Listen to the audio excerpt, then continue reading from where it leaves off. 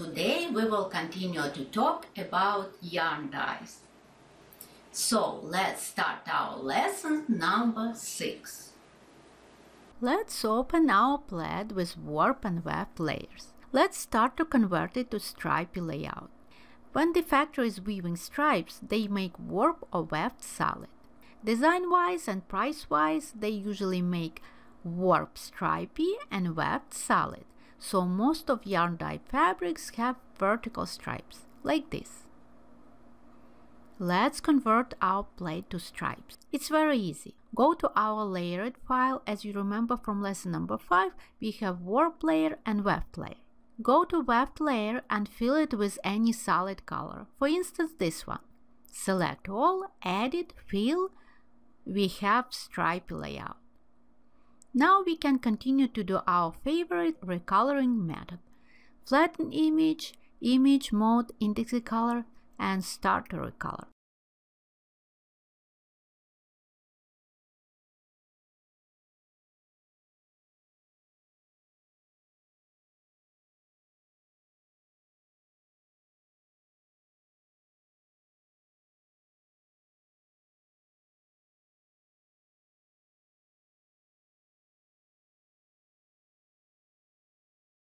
Another recommendation: when you do stripes, try to make light background and contrast stripes.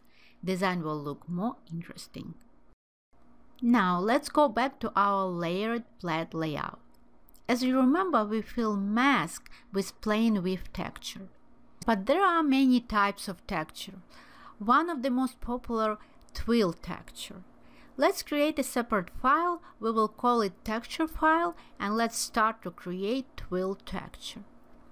Go to line tool, choose width about 10 pixels. You can choose also wider or narrow, and create a black line with 45 degrees and any length. Always choose 45 degrees. It's easier to create repeat. Then make a white line, then repeat few times. Here we have enough to create small TWILL repeat. As we can see, repeat is from here to here vertically and from here to here horizontally. Let's put guides. One little hint: if you choose 45 degrees diagonal texture, you need only distinguish one direction of repeat. Select rectangular marquee tool, hold down Shift key, drag to any repeat mark, vertical or horizontal, and you will select repeat of new texture. Then select Edit, Define Pattern. Now go to the mask window. Again, be sure you select mask thumbnail, not layer thumbnail. Go select all, edit, fill, pattern, our pattern. See, we have a new plaid. I mean the same plaid but with TWILL texture. One moment, you don't have to erase mask before fill it with new texture in this case. But in future we may have some complicated design when it's necessary. Let's see the next trick. As we remember, we have two weave directions, warp and weft. Sometimes your client may ask to make one weave direction more pronounced than another. Usually it's warp. Why? Because when vertical direction is more pronounced, the design looks more elongate vertically, so it flatters more to your client. Look.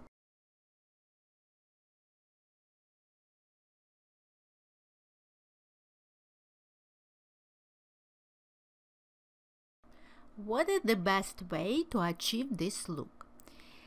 If we look at our mask, as we remember from our lesson number 5, click on mask thumbnail with Alt key hold.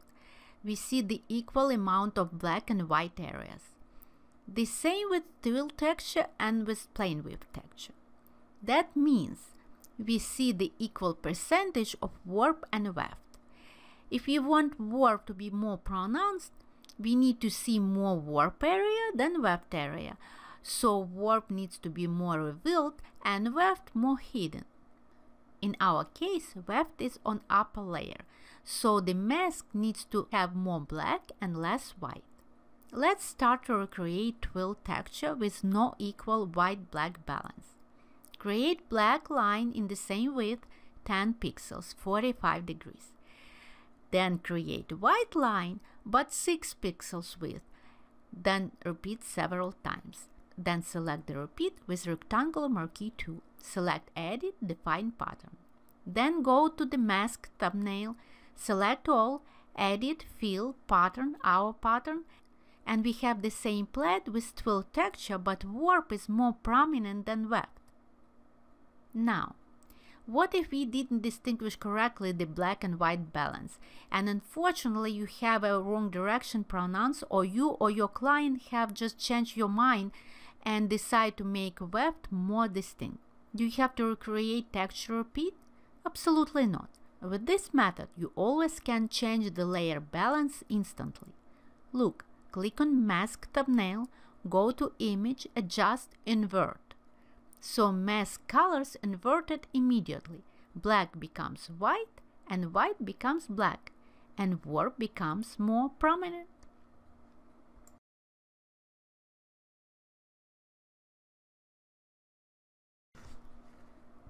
We can do this with other types of texture.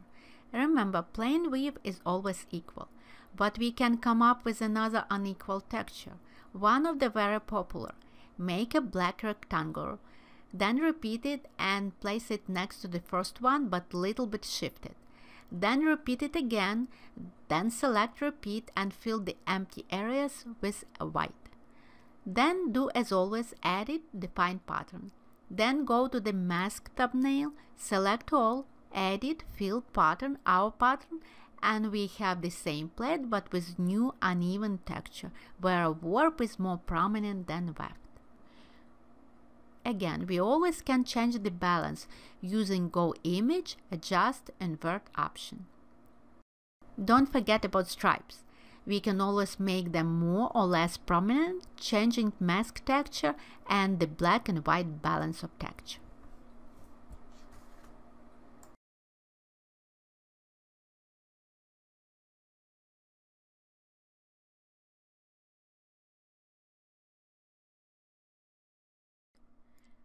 Now I want to show you one more trick. Let's go back to our plaid with twill texture. It looks very pretty, but we can make it look even more realistic. If you look closer, you see that twill lines are very straight and flat, whereas the real fabric looks a bit fuzzy. How to add fuzziness to the print and do not gain additional blurriness? Let's go to Mask Thumbnail, click with Alt-Hold, then go to Filter, Filter Gallery, Spotter. With moving sliders, we can adjust the visual fuzziness of the texture pattern. Click OK. Go back to Layer Thumbnail. See? Now texture is kind of irregular and the plaid looks almost like real fabric. Another tip. Be careful with filter option. This filter, Spotter, doesn't add additional halftones to the mask. It keeps it black and white, so your print doesn't gain additional colors when you go to intensity color mode, whereas some of other filters create additional gray colors. Look, here we have one of the most beautiful filter effects, water paper. Click OK, then click on Layers Thumbnail. Look how pretty our plaid is. Can we leave it as is and keep it beauty and change colors? Yes, we can. Stay in RGB, go to one layer, in our case it's Weft, and change colors one by one using Paint Bucket tool.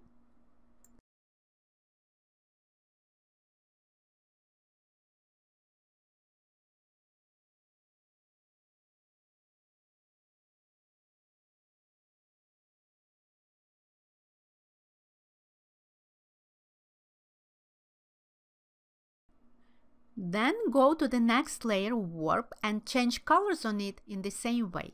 This process takes longer time and create more problems to the vendors, so I don't recommend it to use unless you need your artwork for very high level presentation or for some very fancy boards.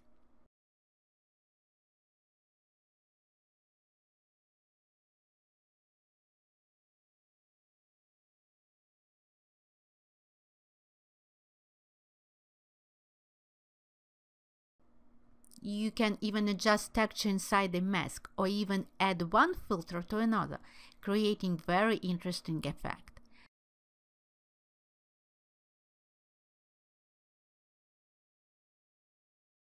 But in the same time, you always can turn it back to black and white texture, which is definitely more appropriate for sending to the factory. How? Let's see the little cheating trick. Make your print look realistic for the presentation using fancy texture. When you got your approval from the client, go to Mask Thumbnail, go Image Adjust Threshold. Your texture becomes black and white.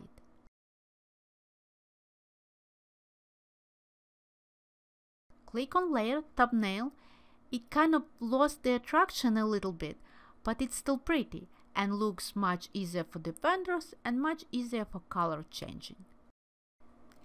If you know this method, you can ultimately create any black and white texture or even use any from internet. Go online, type black and white fabric seamless texture. You can add free, and you see million of them. Look, herringbone, isn't it pretty? Copy this image, open in Photoshop, select all, define pattern, go to Mask, Edit, Fill with Pattern. Nice for presentation. Go to Image, Adjust Threshold. Great for sending to the vendor.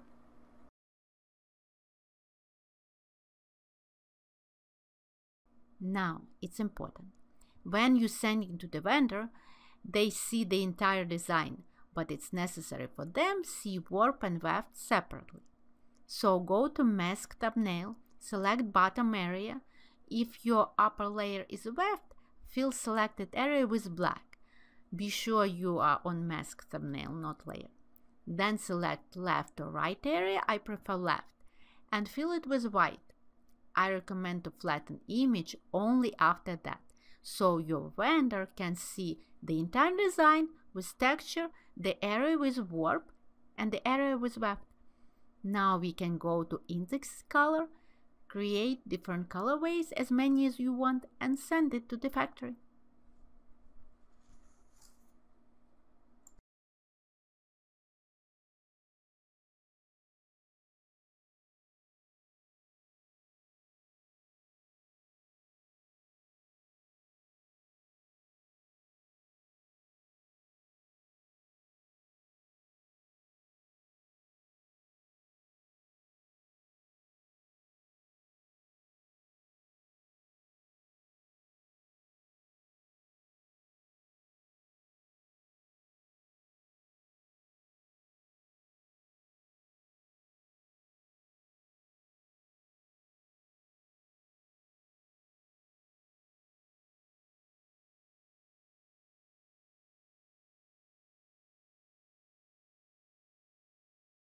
So now we know how to create plaids and stripes using equal and not equal warp-weft balance, and know how to use different types of texture to achieve the realistic look of any plaid design.